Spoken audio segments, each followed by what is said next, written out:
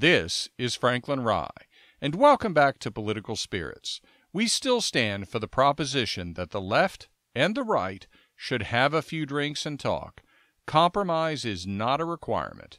If those discussions result in us changing or even abandoning our positions, that's fine. If they don't, that's fine too. We just need to talk to each other. In that way, we can unify through speech.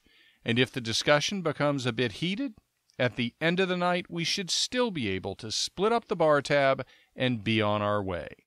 So what are we going to talk about this week? Well, the biggest news is the completion of the Mueller investigation and the submission of his report to the Department of Justice. The fact that it included no more indictments is huge. The primary findings will be released to Congress shortly, but every outlet is reporting that there has been no finding of collusion by the Trump administration with Russia. Indeed, if there were such a finding, how could there possibly not be additional indictments? So what does this mean? Well, the first thing it means is that the Trump administration has a huge win. President Trump has been saying from the start that there was no collusion with Russia, and he's been referring to the investigation as a witch hunt seemingly for an eternity. To say that the ending of this investigation is a weight off the shoulders of the administration would be the understatement of the decade. This is, of course, a huge win for the Trump administration, but it's also a huge loss for the Democrat Party, and perhaps even more so for the news media.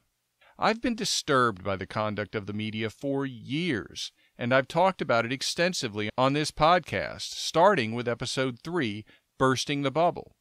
In covering the Mueller investigation, there have been so many instances of purported bombshells, breaking news that will be a disaster for the Trump administration, that are later retracted or proven false but never retracted, that I've lost track of them. But one journalist, who I'll mention in a moment, has kept track of them, and there have been more than 50. Now, it's been fun to watch the news media meltdown over the end of the Mueller investigation, including Rachel Maddow apparently fighting back tears on her program. But what we really need is an honest, detailed evaluation of what went wrong with the news media on this issue and how it has destroyed what was left of its reputation.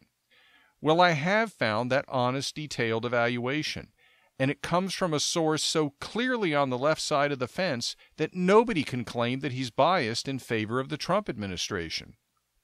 The author and journalist Matt Taibbi's most recent book is about Donald Trump and the 2016 election, and is entitled Insane Clown President. Nobody would mistake him for a fan of Donald Trump. Taibbi's been a frequent guest on Real Time with Bill Maher, and has appeared on The Rachel Maddow Show and other MSNBC programming. He's a fixture on left-wing media, and he's also appeared on the Fox Business Network. Most of my exposure to Taibbi has been as a result of his reporting on the bursting of the real estate bubble and the resultant recession. His July 2009 article in Rolling Stone entitled The Great American Bubble Machine may be his most famous work. So where can you find this honest, detailed evaluation by Matt Taibbi of the failures of the news media regarding the Mueller investigation? Well, you can find it as a link to Instapundit on March 24, and as a link to hotair.com and realclearpolitics.com on March 25. It takes you to hate.inc, quote, How the Press Makes Us Hate One Another, close quote, his serial book. The title of the article itself, which is a chapter from the book, is It's Official, RussiaGate is This Generation's WMD.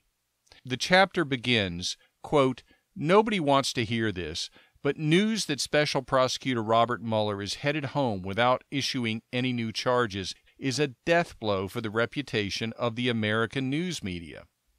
As he notes, there will be no conspiracy charges or collusion with Russia charges that would wreck Trump's presidency.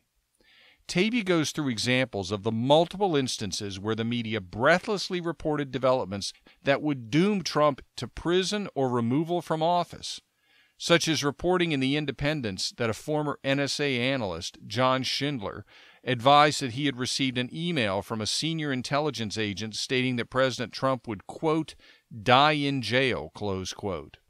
he noted that CNN had told us that Trump officials have been in, quote, constant contact, close quote, with, quote, Russians known to U.S. intelligence, close quote.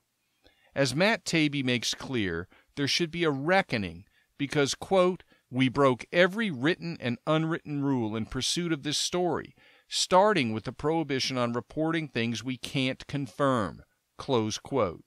He draws parallels between the reporting of weapons of mass destruction in Iraq and the RussiaGate reporting, with the unsupported tales told by Ahmed Chalabi regarding WMDs being replaced by the dossier put together by supposedly respected former British spy Christopher Steele, which had been funded by the Democratic National Committee through the law firm Perkins Coie. Given the prominence of the WMD issue among Democrats frustrated with the George W. Bush administration, the fact that Taibbi so convincingly draws that parallel should cause every Democrat that reads this article to engage in some real soul-searching. We've all heard the tales told in the dossier, and we've all read that Christopher Steele was supposedly reliable. Taibbi tears apart the credibility of the dossier with a simple examination of the claims in it and the way that some of them seem too perfectly crafted for the receiving audience. One of the tidbits about the way the Steele dossier was put together that's discussed in the article is that Christopher Steele had included information from a 2009 posting on CNN's iReports page about XBT Webzilla, a Russian tech company, which the dossier claims was involved in hacking. Incredibly, Steele admitted in sworn testimony in a court case, a defamation suit, that he didn't know that the iReports posting come from members of the general public, not CNN journalists. In other words, this supposedly well-respected British spy used unverified postings from the general public on an online forum as support for at least one of the claims made in the dossier. Just think for a moment about some of the things that you've seen posted on Twitter or any online forum, and wrap your head around the fact that one of those was used in the production of a dossier from which an investigation sprung which has consumed much of the media and has hamstrung over 2 years of a presidency. The longer I live, the more I seem to encounter instances where those who were supposedly worthy of respect and held in high esteem are deserving of neither. Frankly, I'm getting tired of it. Taibbi makes an observation about the current nature of the news media divide, which gets right to the heart of why I always stress that you have to go to some media sources which have a different opinion or point of view than your own.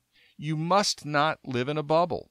He notes that often when the original claims about RussiaGate in the media ended up going sideways, quote, the original outlets simply ignore the new developments, leaving the retraction process to conservative audiences that don't reach the original audiences.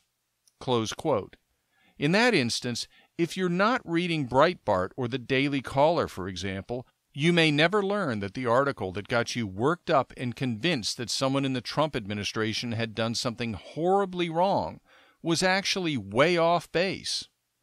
Now, those on the left would say you can't read Breitbart or the Daily Caller because they're biased and not reliable.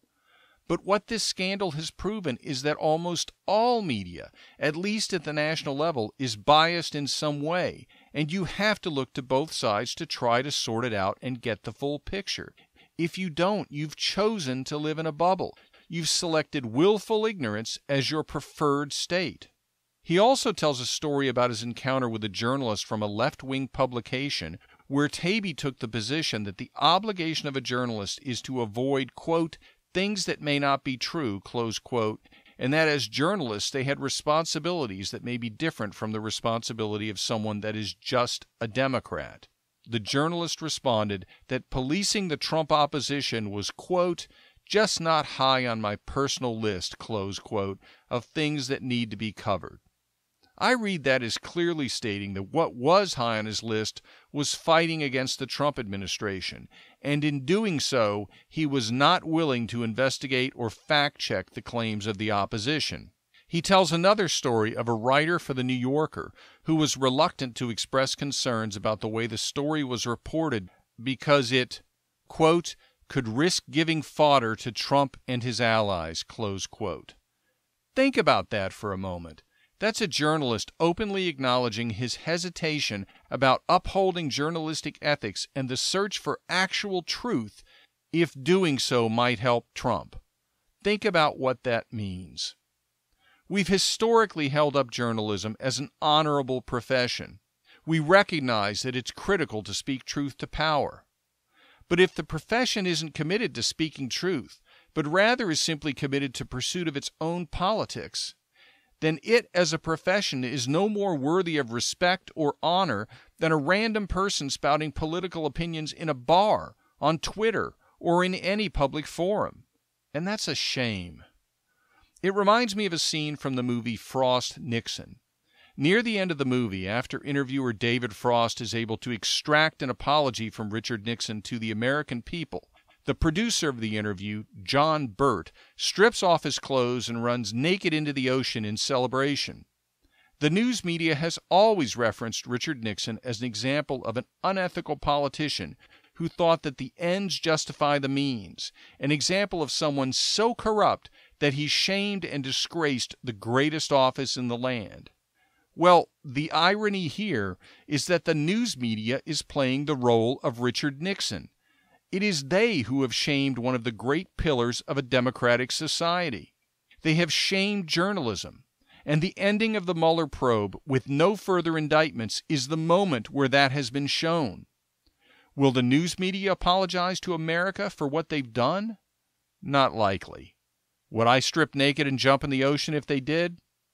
Even less likely. I've too much respect for my neighbors. Next topic.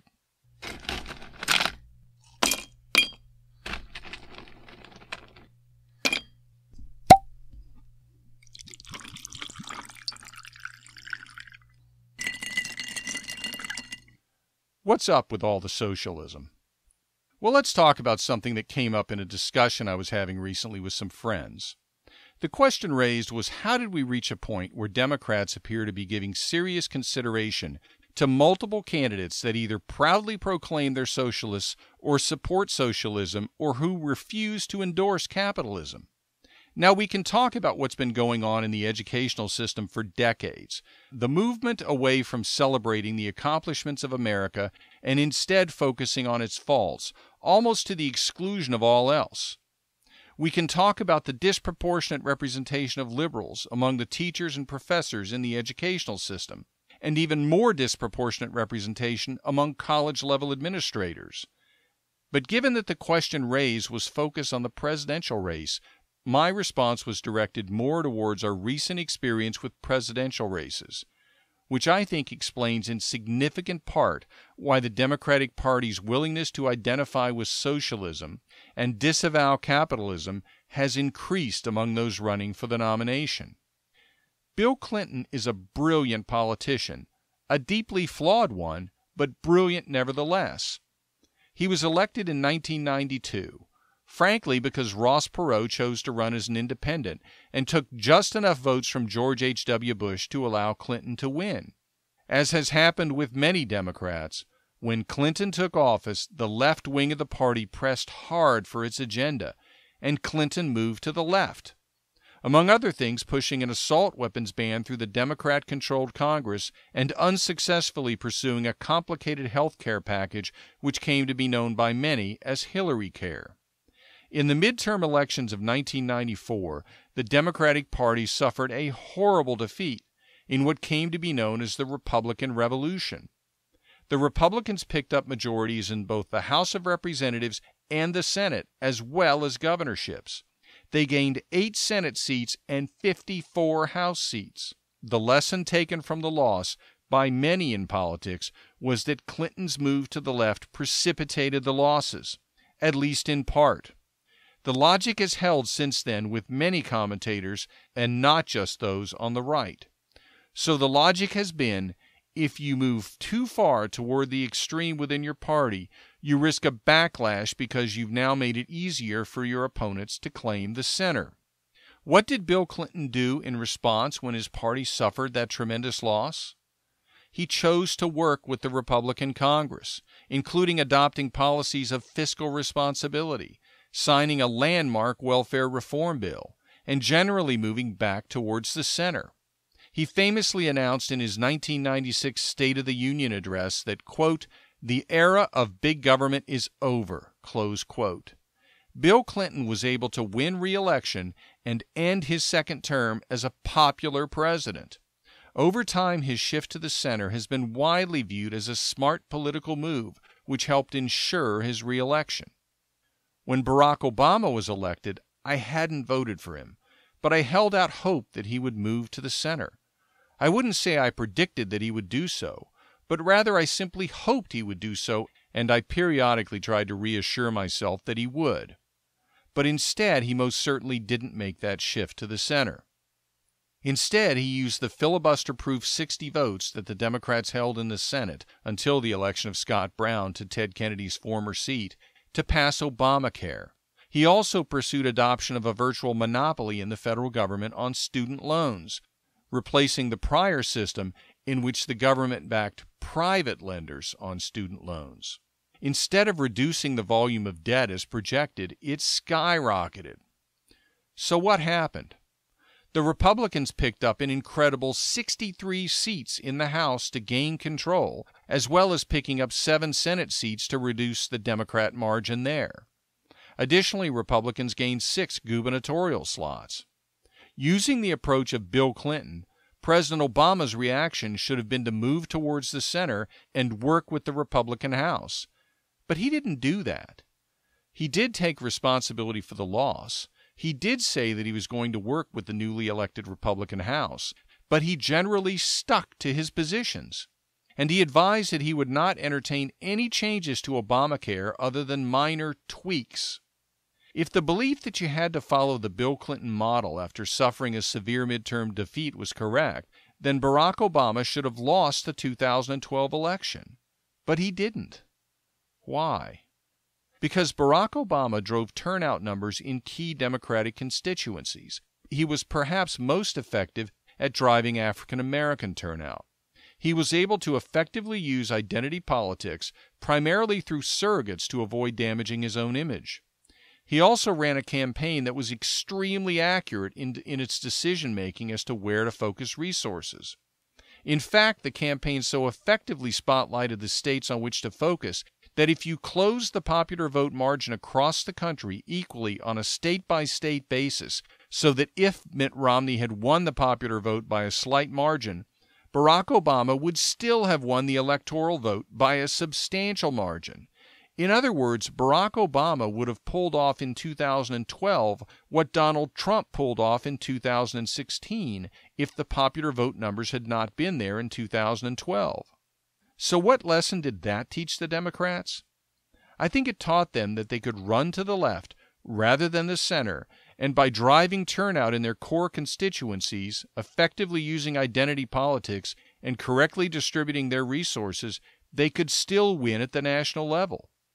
And because the left of the Democrat Party is so energized by their opposition to Trump and the hint of left-wing leadership they got under President Obama, Democrat Party leadership may have a hard time pushing candidates back towards the center. Moreover, because of the surprising numbers racked up by Bernie Sanders in the 2016 campaign, even while the Democrat Party was undermining him at nearly every turn, and the disturbing courtship of socialism among the youth of America, when you move to the left in the current Democrat Party, you end up embracing socialism. As a result, Barack Obama's success in the 2012 election has set the Democratic Party on a course where multiple candidates speak highly of socialism or identify as socialists and are reluctant to endorse capitalism. The stakes in the 2020 election are huge. I pray that President Trump and the Republican Party are victorious. Next topic.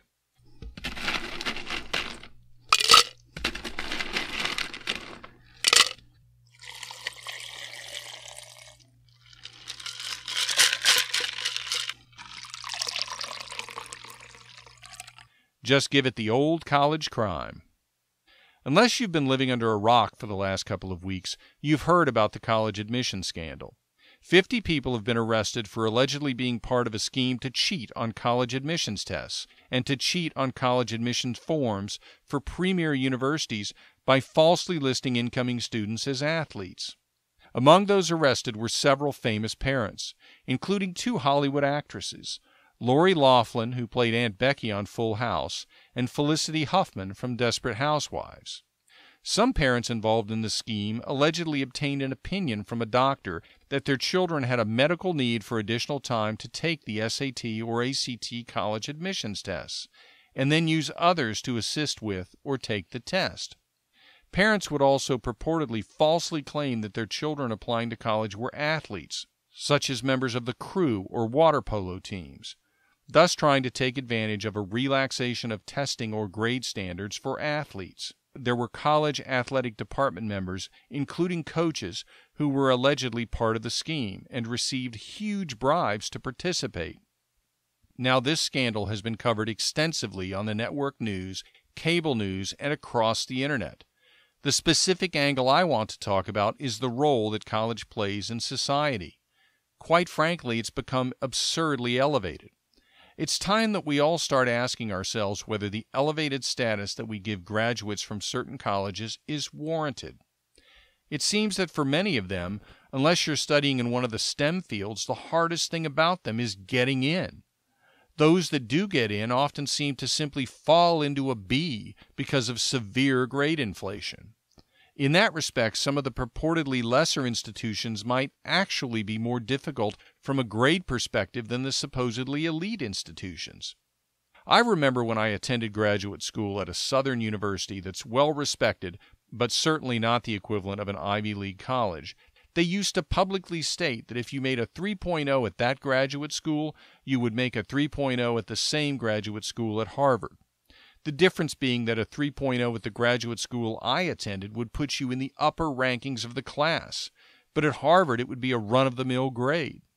It makes me wonder whether we should consider attendance at an elite institution as really that impressive if you don't rank near the top of your class. With regard to the present scandal, I understand that parents want the best for their kids, and that can sometimes prompt them to go too far, and they certainly seem to have gone too far in this instance. But with some of these parents who are so well off, this incident should have prompted some real soul-searching. Lori Loughlin's daughter, Olivia Jade, was a well-known YouTube personality, an influencer on social media.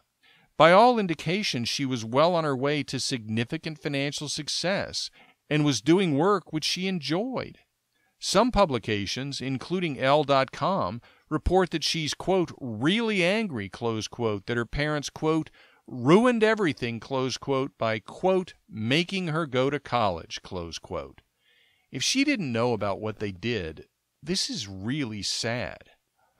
Moreover, with an extremely wealthy mother and extremely wealthy father, and a daughter doing work that she enjoys and which was financially lucrative, you have to wonder whether they pushed her to attend USC for her benefit, or was it for their benefit? As a parent, we must always ask ourselves whether we're keeping our kids' best interests in mind. I have no doubt that Olivia Jade's parents must be asking themselves that very question right now. When you ask yourself what podcast to listen to, I hope you always answer with confidence and enthusiasm, political spirits, of course. I look forward to speaking with you next week with confidence and enthusiasm when I release the next episode. Until then, be sure to tell your friends about political spirits and follow me on Twitter at Franklin Rye. This is Franklin Rye. Thank you for listening.